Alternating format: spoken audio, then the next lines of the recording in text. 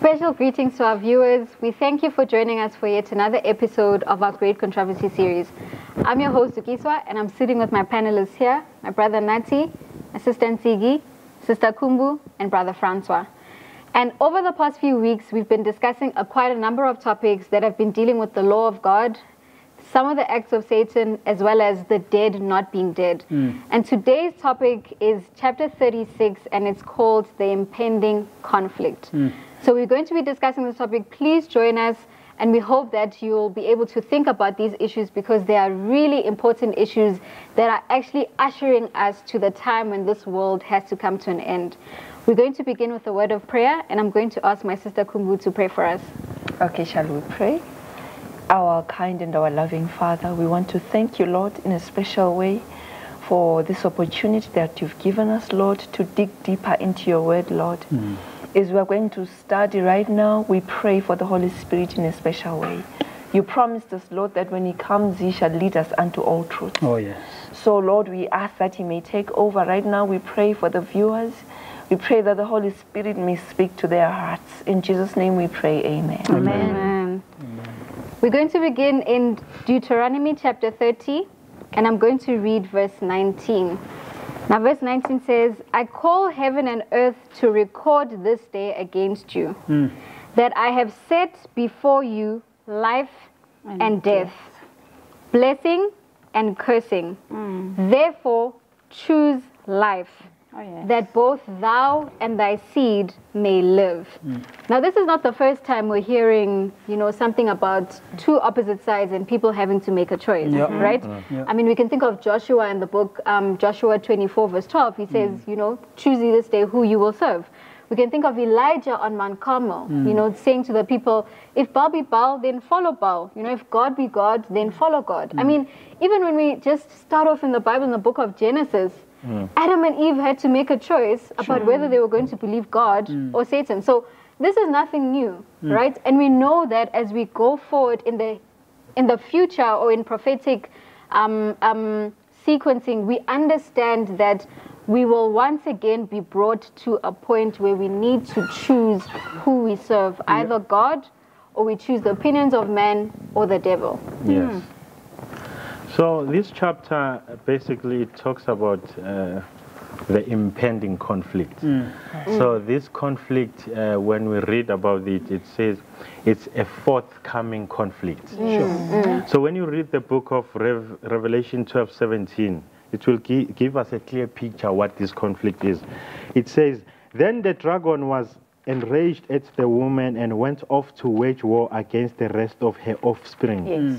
Those who keep God's commands and hold fast their testimony about Jesus. So this conflict is between truth and error. This conflict is between the devil and the church.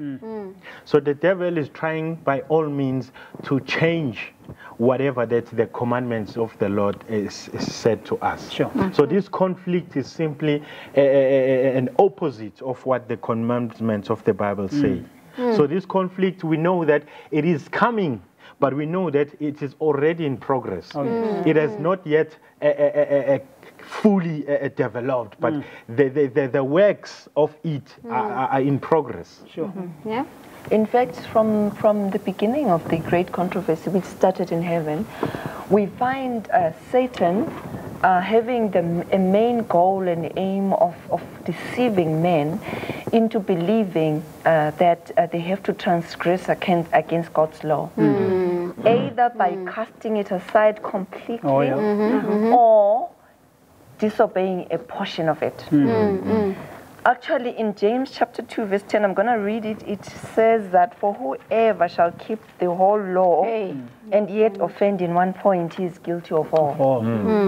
There is a teaching that is going around that the law of God, the Decalogue, was actually crucified on the cross. And then you want to think to say, okay, if it was crucified, the Decalogue, so which means it's now okay to take someone's wife. The same person who believes that it was crucified on the cross, they'll definitely have a problem with their wife taken from them. So it just doesn't make sense. So now the thing is, there are two types of of laws. There's a ceremonial law, there's the moral law. Yeah. So the devil has managed to cause that confusion so that the two types of laws are mixed up. Because the one type that was crucified on the cross is actually the ceremonial law. Why actually it wasn't crucified? It ended Fulfilled. when it was supposed to. It was fulfilled, not really crucified. And why was it fulfilled? Because it was a shadow. It was pointing to the real Type. thing that was, to the real type that was coming. So when the type had come, The antitype. the antitype, there was no need for it. So that's the other type that we're talking about, the ceremonial law. Now the moral law, the Decalogue, the 10 Commandments, they are permanent. Oh, yes. That's why even when they were first given, at the first time, they were written on a tablet of stone Yes. to signify permanency. Forever there. And it must be kept holistically. That's why if you break one, you've broken them all. And the devil has managed to get people to make sure that they don't obey the fourth commandment. That's one point that has been attacked. The devil has made sure it's attacked. And the reason why he picked that one out of the 10, he concentrates on that one, is the only one that points to God as the creator of the heavens and the earth. It's very nice to see also, thank you so much, sister, Yes. that people don't understand that our peculiarities, it's intimately connected to obedience that we give to God. And you cannot obey God without following his commandment. It's impossible. I just want to take you to the book of Deuteronomy chapter 26, verse 18 to 19, where God was speaking to the children of Israel, and you will see the commandments are going to be there. Oh, yes. Okay, and it says, "And the Lord hath avouched thee this day to be a peculiar people, as he hath promised thee, that thou shouldest keep all his commandments." I'm trying to emphasize all his commandments. Verse 19, "And to make thee higher above all nations which he hath made, in praise and in name and in honor, and that thou mayest be an holy people unto the Lord thy God, as he has spoken." So you can see the commandment of God, whenever they're actually being observed by the children of God, they are going to be peculiar first. Not apart from being peculiar, they're going to be also above all nations, because they will never going to be the tail. They are going to be the head. And the headship has to do with leadership. So God always wants to have his children to lead others, because there are people who need to be led, and many people, all of us, were being picked. Personally, I was picked anyway. I never knew what God is all about, and I didn't know how to live for God and how to please God while I live my life here on earth. But when he picked me from wherever he picked me, he was able to use people. And these people, the reason why they were able to win my confidence is simply because I saw in them a difference. Oh, yes. And that difference was not because they actually created out of themselves, but simply because they've been connected to God. And through their allegiance to the law of God, God has made them to be peculiar, and they won my confidence, and there I am. Yes, it's important what Sister Kumbu has said about the law of God, you know. And in the Decalogue in particular, I just want to zone into the fourth commandment that she highlighted. That it seems as if in the Decalogue, people don't necessarily have a problem with stealing, killing. You know, they take offense from those things. But then here we're looking at the last 6, isn't it? Which is love for men. Because let's remember, the commandments of God are the fulfillment of love, are all about love. Love is the fulfillment of the law, because without love you can't fulfill the law. All right? So the last 6, it seems as if the people are saying then, it's fine to fulfill love to each other. All right? We just don't need to do it for God. Because the first 4, and then when you come to the 4th in particular, it is about love for God. Okay? So we can fulfill the law, okay, as far as men are concerned, but not where God is concerned. But listen to what Exodus chapter 31, verse 13 says, in particular concerning the Sabbath commandment. "Speak thou also unto the children of Israel, saying, Verily my Sabbath ye shall keep, for it is a sign between me and you throughout your generations. that he may know that I am the Lord that doth sanctify you. It's a sign. Yeah. It's so that we may know that God sanctifies us. Yes. All right. So now we are missing out on these two important issues if we go against this one particular commandment, Yeah. which is the fourth. Even if we don't have a problem with the rest, but we will see in the chapter that they have a problem even with the second one in terms of idolatry in the Decalogue. I think just with relating to the issue of the Sabbath is that you find that the Sabbath commandment is the only commandment, as we have previously said, that identifies who this Creator God is, right? Yeah. And why this particular God is I want to say, is deserving of worship, yeah. Sure. right? And you see that just tied with the Sabbath, there are other, beliefs about the Bible that are actually also under attack. For example, creation, Sure. is under attack today. Everybody is disputing the literal 6 days that God took. And sometimes you don't even understand it, because if God is so great and God has all the power, why would God need 1,000 years to create anything, And so, but it's a big debate. We've got evolution, which is teaching something completely different, that is giving us different ideas about how the world was created. And, we've got the Big Bang Theory. There's a lot of things that actually link to the issue of creation. Sure. That now bring us to a point where the Sabbath is being attacked from every single angle. Yeah. Not just the day, but it's who is this God? It's this God who's a creator. Is he really the creator? Because some people are saying not. Sure. So we find that the fourth commandment is really quite all-encompassing, and it shouldn't be surprising why the devil would want to attack it. Yes, because when you see in Exodus chapter 20, verse 8, which you've just quoted, it tells us that for in 6 days, the Sabbath commandment is one commandment among the 10 that is elaborated.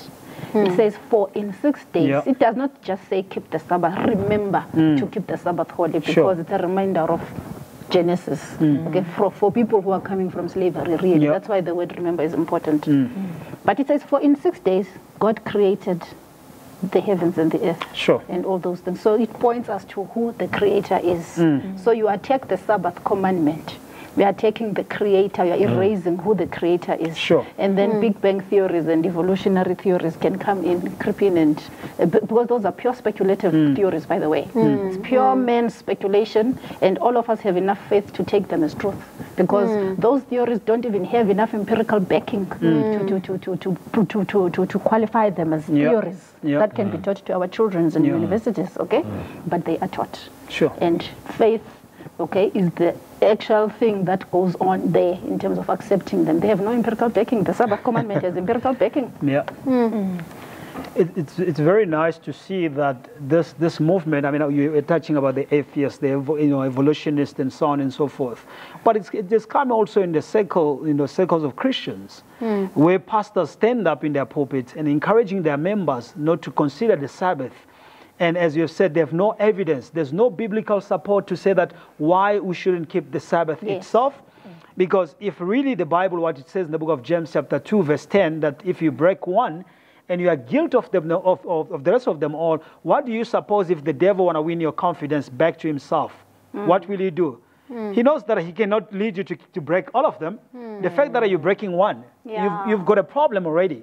So what it does, I remember when I was actually doing my primary school, my teacher taught me, when you want to write number 10, just take numerically, you just take 1 and 0. Now, you come and rub off actually 1. How much do you are now left with? 0. So Christians don't say this. When you rub off 1, you are left with nothing. Oh, that's And that's how the devil is taking advantage of that, whereby Sabbath is no longer being considered in the Christian world. Why? Because they want to keep Sunday in place of the Sabbath of God, while they have no any evidence from the Bible that give them that power to be able to do that. In fact, more of our Christian faith pillars, doctrines have been attacked. Not only creation only. We also have atonement. Yes. The doctrine of atonement is under attack. Sure. Some people don't even believe that Jesus was God. They tell you he was just a good man, he was just one of those prophets. They even question the issue of incarnation itself. If he was God, how come he came and he was born in the form of a human being?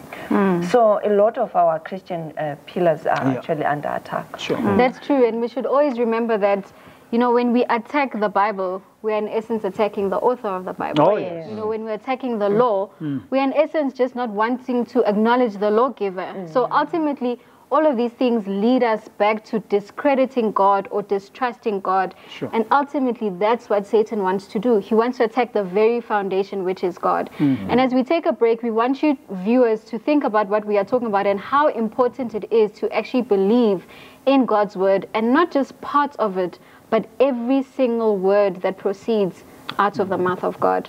Stay tuned.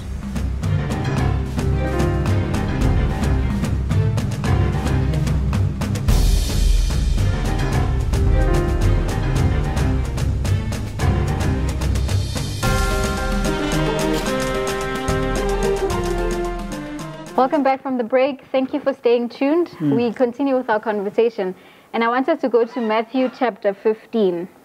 Matthew chapter 15, we're going to start from verse 8. It says, "This people draw nigh unto me with their mouth, and honoreth me with their lips, but their heart is far from me. But in vain they do worship me, teaching for doctrines the commandments of men." So the Bible is warning us about getting close to God with our words and our actions, but our hearts are not really where they should be. And unfortunately, it is also accompanied by doctrines that are being taught that are not from the word of God and are being taught as the commandments of men. And people are actually following these things. And this is what we're talking about, that we've been talking about the false Sabbath, if I may say, that the whole or most of the world is following. But the true Sabbath in its light is not yet shining, because Satan is attacking the law of God, and in particular the Sabbath. In fact, we are about to enter into a battle, a spiritual battle, where the precepts of God are being substituted for the laws of man. The religion of the Bible is being substituted for the fable and the tradition of men. And one of the things that we are going to look at is spiritualism. You know, it actually originated in the book of Genesis chapter 3, when the serpent says to Eve, "You shall not surely die." So the devil has always been trying to prove that point, and getting men to believe that man does not surely die, the immortality of the soul. So in other words, he wants people to believe that man has natural immortality. Outside God, he has natural immortality.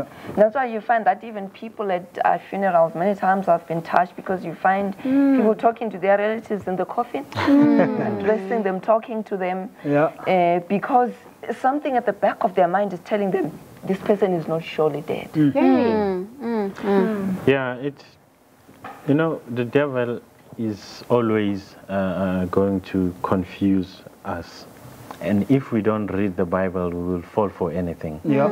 And one of the most famous verses, if you do Bible study with people who are rejecting the Sabbath, they will always quote Matthew 22, verse 34, the Great Commandment. They always say that we no longer need to keep the 10 commandments. As long as you keep these two, then you are fine. And what they are not understanding is that Christ here was actually summarizing the law, because he says, they say, "Teacher, which is the greatest commandment in the law?" And Jesus replied, "Love the Lord your God with all your heart and with all your soul and with all your mind." This is the first greatest commandment. And the second is like it: love your neighbor as you love yourself. You see, if you look at the 10 commandments, it's love, the first 4, like you said, love from men to God, and the last 6, love from men to men, who are loving one another. So here Christ was not simply saying that you no longer need to keep the Sabbath, just love your Lord your God, and also love your neighbor as you love yourself. And I always ask him this question: does this mean then you are now allowed to kill? Does this mean now you are now allowed to steal? Does this mean now you are allowed to have idols? Because here Christ was simply summarizing the 10. He was not coming with something new. new. That is why he always said, I did not come to abolish the law, but I came to fulfill it. So that's why if you read here, it says, all the law and the prophets hang on these two commandments. Yeah. So the devil will always try to twist and say, okay, yeah. That's why you find people say the Bible contradicts itself, because they don't understand and they don't read the background. God cannot say, love me with all your heart, and yet do not keep my Sabbath. How can you love me with all your heart, yet you worship idols? How can you love your neighbor as you love yourself, yet you are stealing? So this is not something new, but a continuation, just a summary of the 10 Commandments. I just want to expand as well on what you read earlier on and what my sister spoke about, spiritualism creeping in. Look, from Matthew chapter 7, chapter 15, it says, in vain do they worship me. So, and as you go on, it says, teaching but the commandments of men, and these are tradition of men. So God says, whatever that you're doing under the so-called, religious practices, as long as it's not attached to my commandments, but it's man's commandments, then whatever that you do, if you know about it, of course, is not. If you are doing it ignorantly, it's fine. In the times of ignorance, God winks it, okay, but He calls every man to repent. But if you are doing it consciously, knowing very well that you're trampling upon the commandment of God to try and exalt the commandments of men, then it becomes a problem, because all your worship comes to nothingness. Now, one of the biggest tradition that we know of, it's Sunday observance. I cannot, overemphasize that.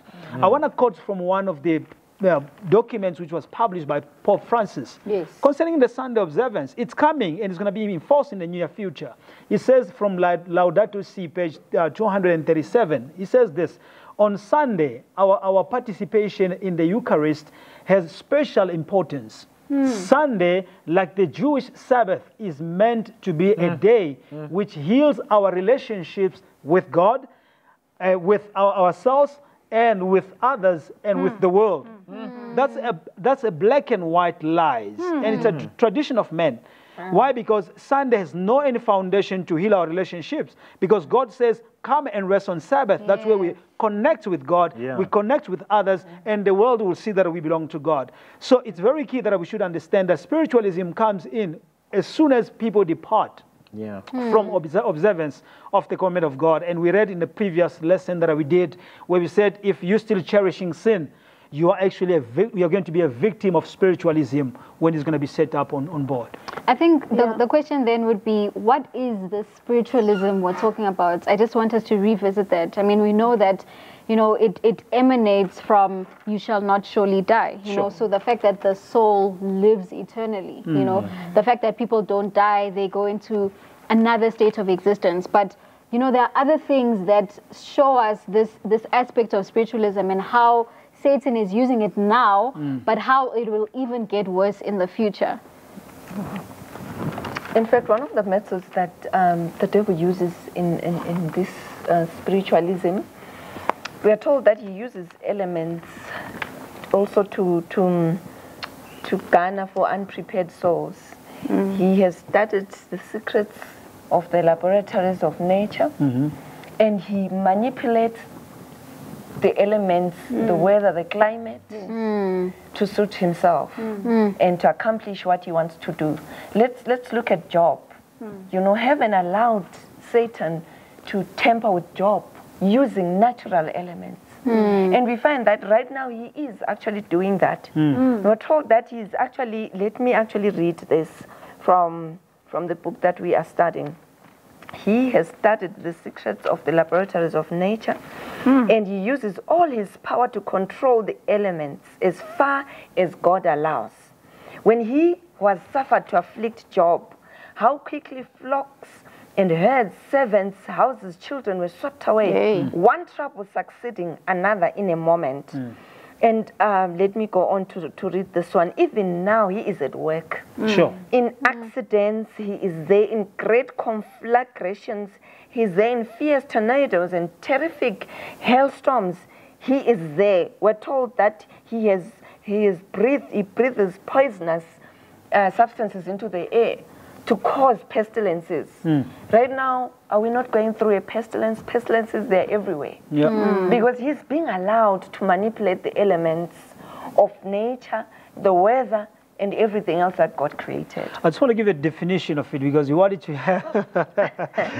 she wanted also that we should define, right? Yeah. Now, coming back here, dictionary says spiritualism, and it says a system of belief or religious practice based on supposed communication with the spirits, okay, of the dead, especially through mediums. And then this goes, it says philosophy, and it says the doctrine that the spirit exists as distinct from the matter, or that spirit is the only reality. So we are talking about belief here. Whenever you speak about spiritualism, it's actually belief, and it can manifest in so many things. Okay, so when you come to Christianity, it's the state of the dead. Okay, where when you die, you don't really die, you're still alive in some way. It's spiritualism. You know, so when one begins to embrace those teachings that have nothing to do, any bearing with the Bible, it's actually spiritualism on its own. And at the core of spiritualism, really, if we look at Eve, because Eve is the one who's engaging in the conversation with the serpent, we must look at ourselves also, you know, to say, in what ways are we aspiring to a higher level of existence, to such an extent that we are willing to break the commandment of the Lord. Sure. Eve knew the commandment of the Lord, okay? But because of the promise that came with the deception that you will become like God, saying, you see, your current state of existence is of a lower quality. You are going to attain to a higher quality of existence. So I just wanted to bring it home to us to say, let's think more clearly, because this is one of our impending crises, as the chapter says. It's not only the Sabbath that we will have to contend for as a pillar of our faith, but also the idea that the devil is deceiving us to think that there's a higher state of existence than this one that we currently have, that we can attain to if we break God's law. You know, how many things do we sacrifice? How many of God's law do we sacrifice? Okay, for gain, for gain, for worldly gain. That's the word I'm looking for. All right, because we are not any different from Eve. You know, she's our grandparent. You know, so we must also bring it home to ourselves. This issue of spiritualism, we are not immune. In fact, Mrs. Ellen Jewett, when she comments about that, she says that what happened to Eve will happen to all those who are not willing to take up their responsibilities according to the position that God has given them. She says that Eve, God had given her a certain position, but because she was not satisfied with that, she aimed for something higher. But look at what happened. She fell even below what she had, or where she had originally been placed. She fell below that. So she goes on to say, everyone who is thinking like Eve, the same result will come to them. They will fall below what God actually originally, the position that He assigned to them. In fact, the author, sorry to cut you, the author actually emphasizes that point, that whenever disregard of God's law is in place, it's a decline. It's a serious declension of moral declension in the people. That because when we do these things, we are aspiring for something better. She makes an example in this chapter of the judiciary system, how corrupted it has become, because it has what? It has disregarded the law of God. So even though these are the two main things, all of them are centered, spiritualism and the Sabbath, all of them are centered around the law of God. So the spiritualism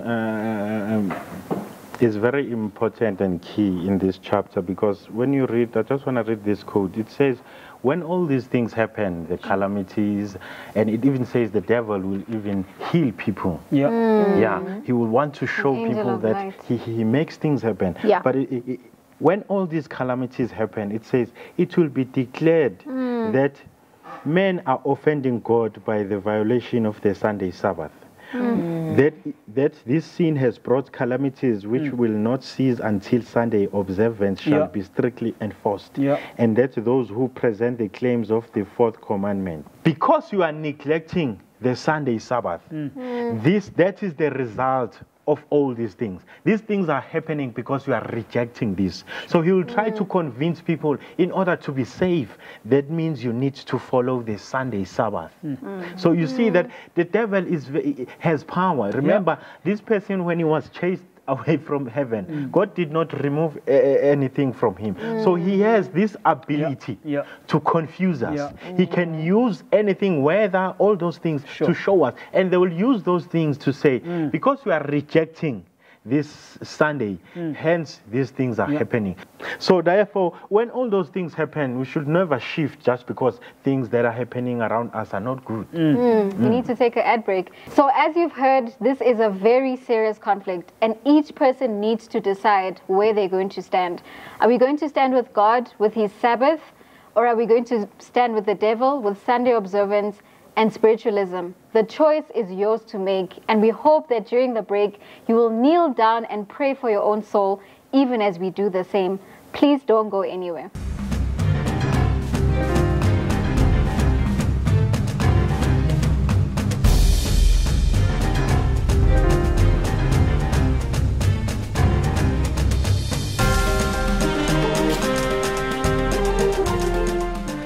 Welcome back from the break. I really do hope that you knelt down and you asked God to help you and to show you the way in which you should go. And what we're going to discuss now is exactly that when we've spoken a lot about, the Sabbath and Sunday sacredness, or the lack thereof, and we've spoken about spiritualism, the immortality of the soul, and how dangerous these two doctrines are, and how they're going to push us towards the end of time. We need to think about, what are we supposed to do now? What kind of people are we supposed to be? How do we prepare ourselves? And to usher us into that conversation, 2 Peter chapter 3, verse 10 says, "But the day of the Lord will come as a thief in the night, in which the heavens shall pass away with a great noise, and the elements shall melt with fervent heat. The earth also and the works that are therein shall be burned up. Seeing then that all these things shall be dissolved, what manner of persons ought ye to be in all holy conversation and godliness?" I think we need when I hear that, what manner of what manner of person are we to be? It's calling us to be able to examine ourselves first, and because if the Lord is coming, and there's a specification in terms of the quality of the people that are going to go with the Lord. Okay, so the Bible says when he comes, he's coming to gather those. Psalms chapter 50, verse 3 going down, he's going to come and gather those who actually have made a covenant with him. So, and with entering the covenant with God is the work of preparation that he has to go along with. So, if we are to stand when the Lord comes back, we'll have to prepare. That's what I would like to say. Preparation must take place. And how do you prepare? It all comes back to the Bible. Because the Bible, that's what shows you what God likes and what God dislikes. Then from there on, you can now begin to compare your lifestyle with what the Bible is going to expose to you, to your consciousness, so that you can look for power out of you, outside of you, which is Christ, to be able to align your life with him. That's what I can actually share with the viewers. Yes, that's so true, my brother. We really need to take serious introspection right now and self-examination to see what manner of people ought you to be. It says you must be projected to the future and imagine what kind of a person would you like to be. And I am taken to Psalms 119 because right now our biggest trouble is sin. Right? So if there's any preparatory work that we need to be engaged in, is the work of listening to the Holy Spirit, which is the former rain, in its work of getting rid of sin in our lives, so that we might be fit recipients for the refreshing showers, which is the latter rain. Otherwise, we won't be qualified for the latter rain if we don't use this one. I want to read from verse 9. It says, "Wherewithal shall a young man cleanse his ways? By taking heed thereunto according to thy word. With my whole heart have I sought thee, O let me not wander from thy commandments. Thy word have I hid in my heart, that I might not sin against thee. Blessed art thou, O Lord, teach me thy statutes. With my lips have I declared all the judgments of thy mouth. I have rejoiced in the way of thy testimonies, as much as in all riches. I will meditate in thy precepts and have respect unto thy laws. I will delight myself in the statutes. I will not forget thy word. I was reading from verse 9 to verse 16. Psalms 119. So David is a perfect example here, you know, in terms of knowing what is it exactly that can cleanse. Because that's the question he's asking. Oh, yes. What? Okay? Shall a young man, with what shall a young man cleanse his ways? Okay? You can put old woman, whatever. It's just a person, okay? It's just referring to a person. There's only one way of cleansing our ways, so that we become prepared people and become the manner of people that will be qualified to participate in the first resurrection if we sleep, or be taken up into the clouds to meet our Savior. Amen. In fact, for one to be able to prepare, to know how to prepare, we need to know what we're preparing for. Yes. One of the ways that the devil uses is to, you know, God does not force himself on anyone. Yeah. But the enemy does. Oh, yes. One of the things that he does is to force through cruelty. He uses compulsion to induce fear, you know. So in order for us to prepare for this, let me read from Revelation chapter 2, verse 10. Fear none of these things which thou shalt suffer.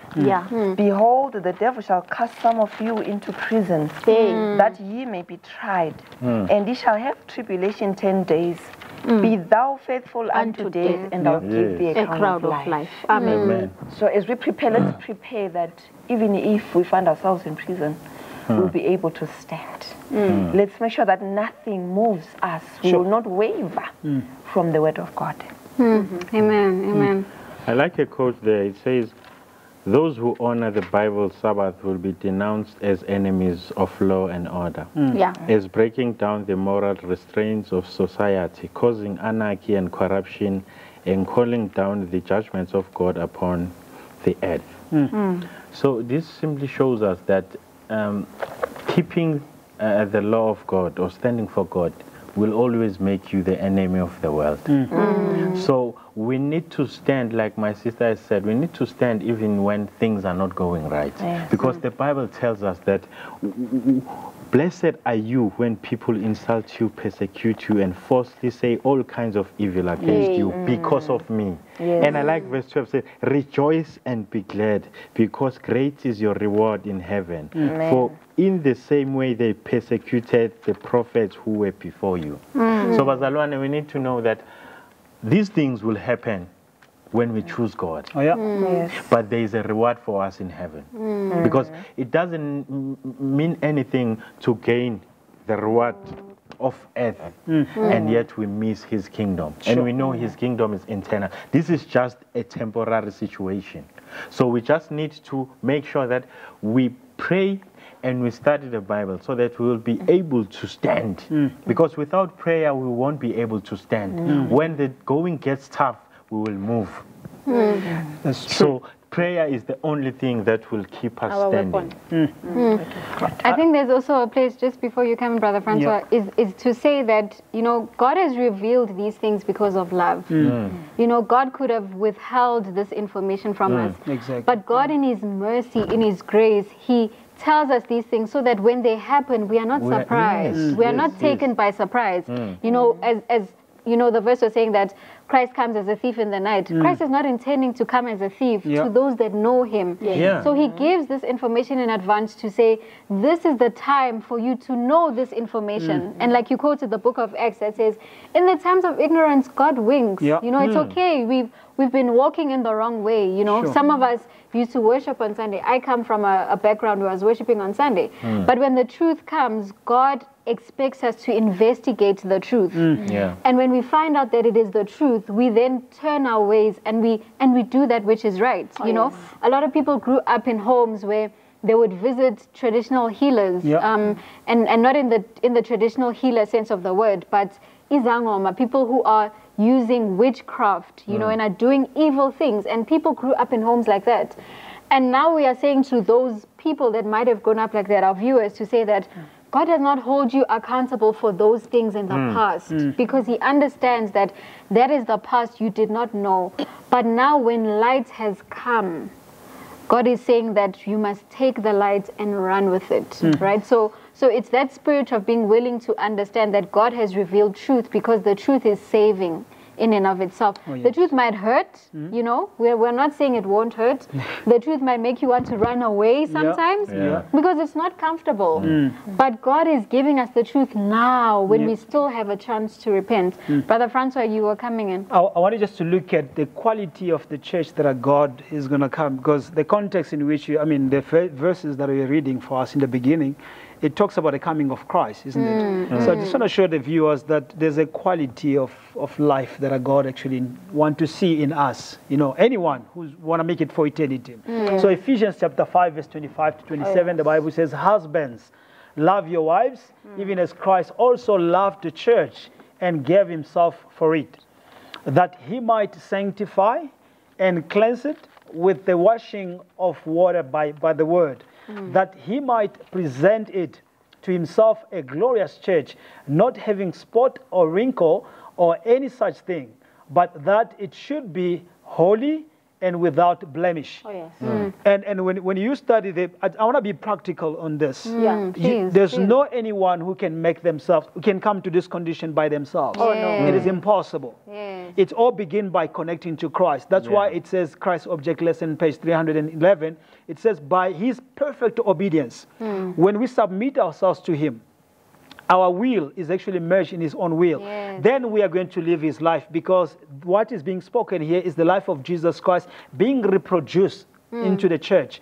So if we are to reach that quality of life that God wants us to have and be able to prepare ourselves to be ready, among those who are going to be make it, we'll have to begin by connecting ourselves with Christ, and through the power of Christ we'll be able to he will be able to reproduce himself in us, and we'll be ready for his second coming. And this links with just next door, Philippians chapter 2, verse 13, which says, for it is God that worketh in you, both to will and to do. Yes. You know, so God doesn't, of his good pleasure, God doesn't start with just the will, but also the doing. You know, that God is involved in both processes, to will and to do of his good pleasure. So indeed, Brother Francois, we are not alone in this. Elijah is one such example of a person who was connected to divine power, which is God.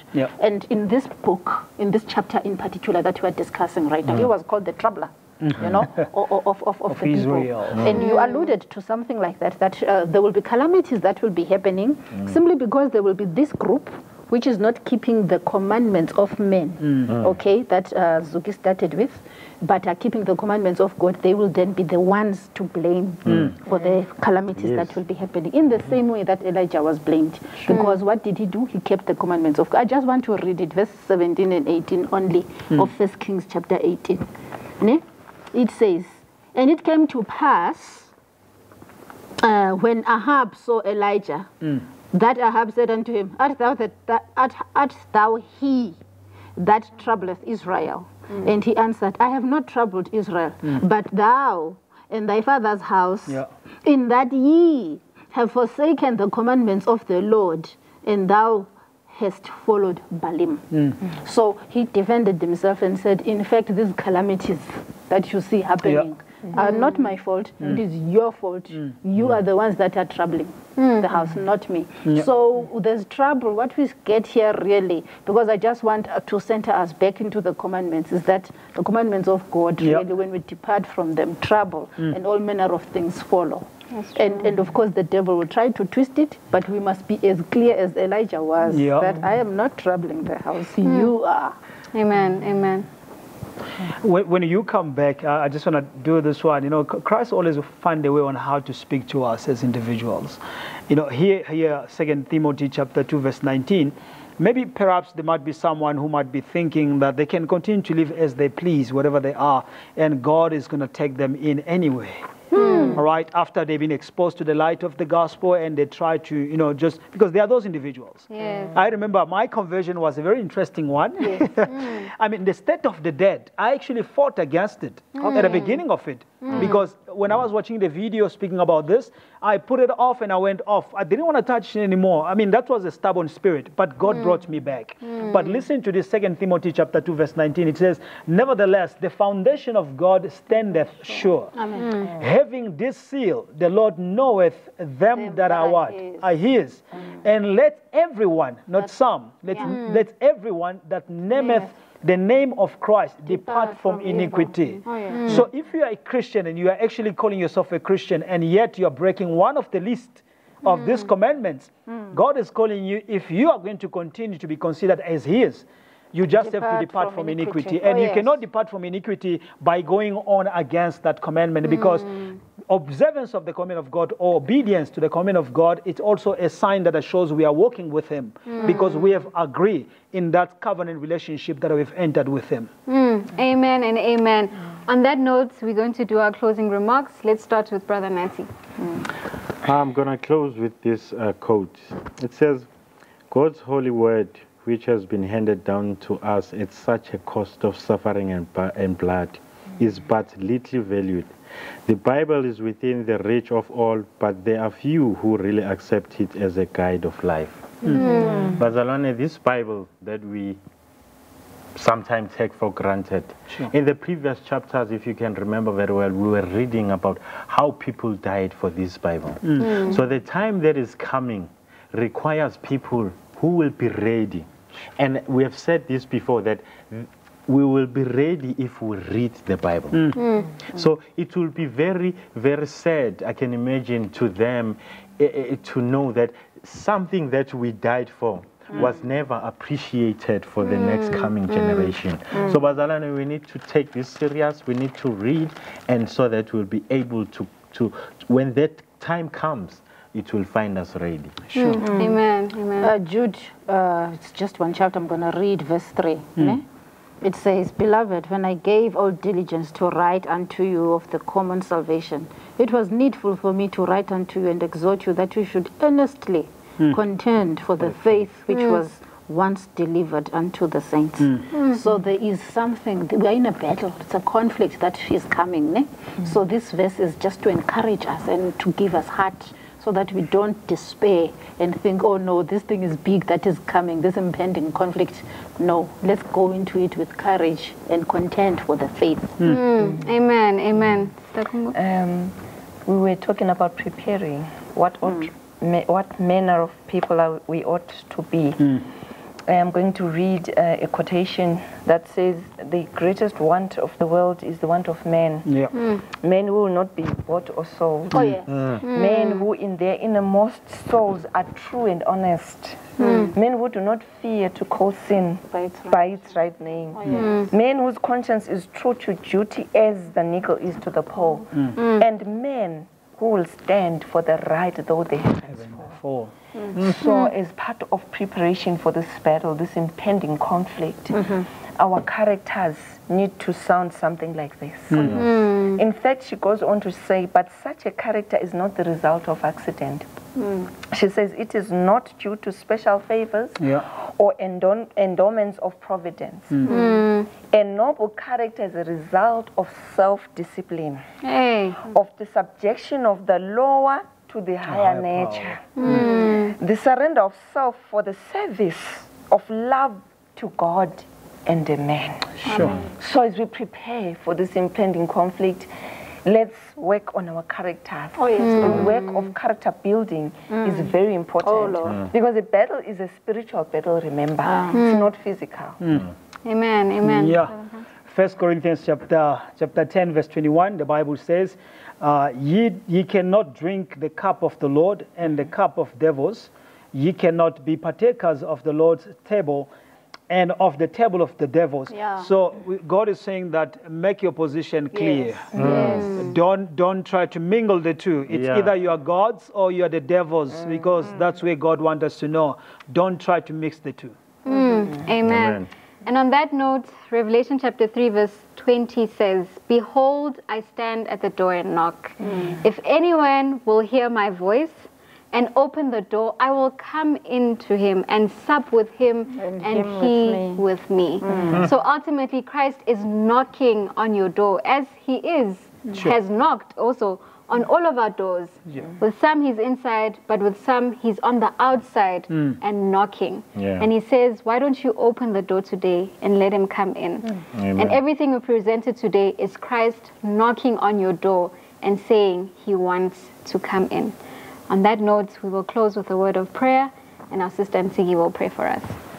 Our Father who art in heaven, we thank you, dear Lord, for this chapter, and we thank you for the truth and the light that you have shown, Father God, so that even if we were groping in darkness, there may be light in the path that we trod. We thank you, Lord, for your mercies that are continuously seeking after us like your lost sheep and bringing us back to the fold. Oh, dear Lord, bless your viewers, your children who are listening to this message at home, and grant them a teachable spirit and an impressible spirit.